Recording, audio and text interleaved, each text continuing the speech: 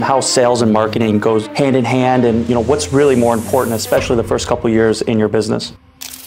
So going back to the few years in our business, right? So again, word of mouth, hustling to do, the remodels and everything that kind of set. When we got to, so again, we started in 2003, fast forward to kind of 08, 09, we started kind of shifting to commercial. And what we did there was we got in with the dollar stores. And you guys might remember there was a lot of dollar stores being built around 2009 to 2012. We built, just under 100 maybe in the Southeast US. And so from a sales and marketing standpoint, right, you have to perform to keep that repeat client, but you also have to compete because you're competitively bidding for every job.